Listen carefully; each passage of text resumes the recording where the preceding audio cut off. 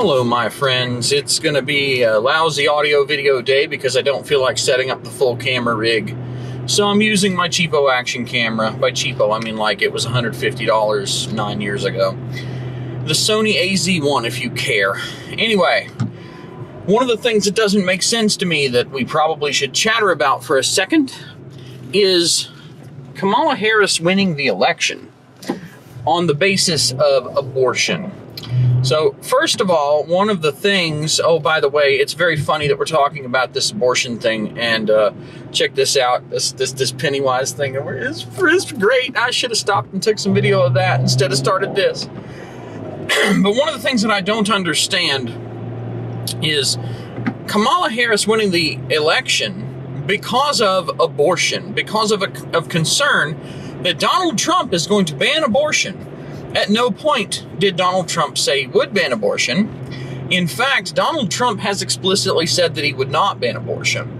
I've gone over this in a previous video. I don't have like clips to show you, but multiple times Trump has consistently said he won't be banning abortion. You might be thinking, well, what about Roe versus Wade?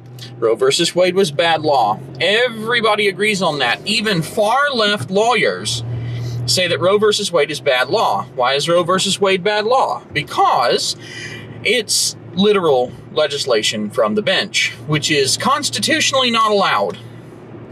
Now, one of the other things, I want to skip the abortion thing there for a second and mention that Donald Trump cannot also become dictator on day one because he can't. It's not allowed. The Constitution doesn't allow it. There's more than enough apparatus in government that has shown they have no problem going against Donald Trump if he tries to ask them to do something that they're not allowed to do. Now, some people would tell you that Donald Trump, for example, attempting to have the vice president, whatever it is, platform or my God, the word's escaping me, but it's like sign off on an alternate slate of electors was some sort of high crime. It was a fundamental violation of the Constitution. No, it's just like all the other Trump election cases. All of them were legal cases.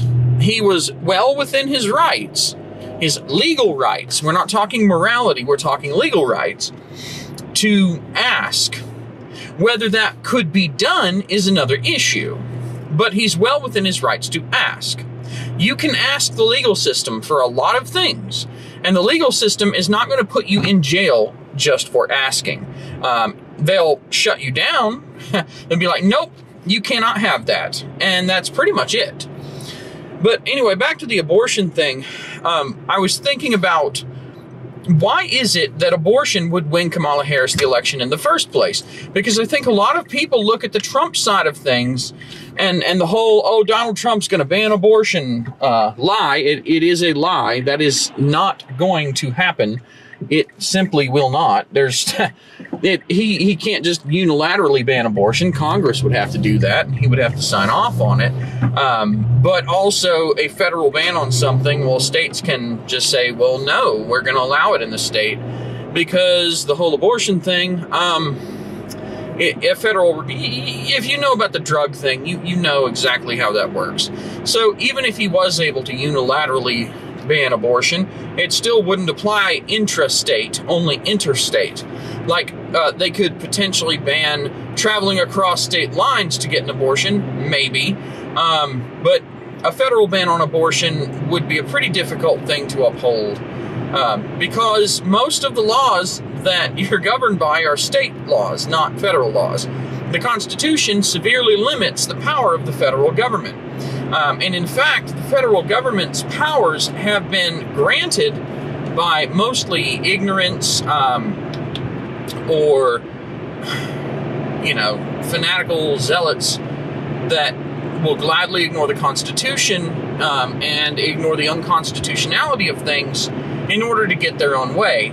Thus, we have the government we have today, federally, state-wise, all of it. But the federal government is actually far overstepping the bounds of what the Constitution allows already. Most of its taxation is illegal. Any taxes that are spent on charitable things like aid they're not actually constitutionally authorized to do that. Like, things like FEMA should not exist. Things like the EPA, at most, in a much more limited capacity. Environmental disputes that apply between states, maybe. But Wicker v. Filburn, which expanded the Commerce Clause powers of the federal government to a point never before conceived, that needs to be retracted somehow as quickly as possible. The Commerce Clause should not grant the federal government the right to do some really crazy things. By the way, Wicker v. Filburn, real quick, if you haven't heard of it, guy grows wheat on his own land for his own consumption. The federal government comes after him, and the rationalization that won at the Supreme Court level was that, well, okay, the federal government has jurisdiction not because he was engaged in interstate commerce, but because he was growing wheat and he could have sold the wheat across state lines. He could have engaged in interstate commerce with this wheat.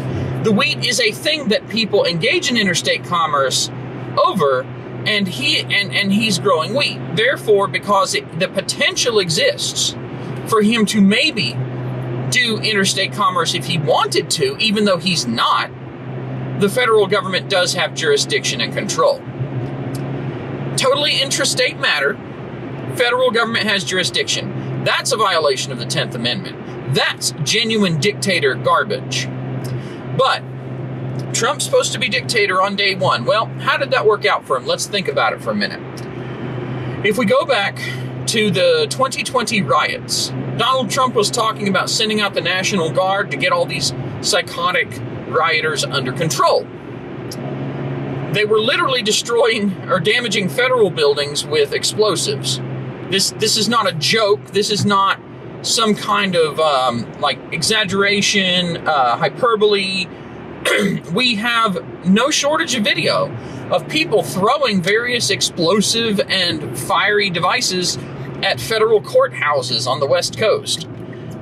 Literal federal buildings being attacked with explosives. And Trump wanted to send out the National Guard. And to be completely frank, I think that once you get to the point where it's federal buildings being assaulted, regardless of who's doing the assaulting, that the authority should be there to do that. Now, as far as just general rioters, no. And this is the thing. Let's examine what Trump did when he had the opportunity to be a dictator, because all of these idiots saying that Trump would be dictator from day one, forget that Trump was the president for 4 years. 4 years. If he wanted to be dictator, he had 4 years to do it. So we've already gone through 4 years and it never happened. It literally never happened. He didn't even come close. When he said he was going to send out the National Guard to deal with the rioters, what did he actually do? Well, the 10th Amendment says that the federal government has very limited capacity to do anything about anything. The federal government is only realistically allowed to do a small amount of stuff defined in the Constitution, and sending government troops out to is that camera dirty? Oh God! Yeah. Well, this video is pretty screwed in.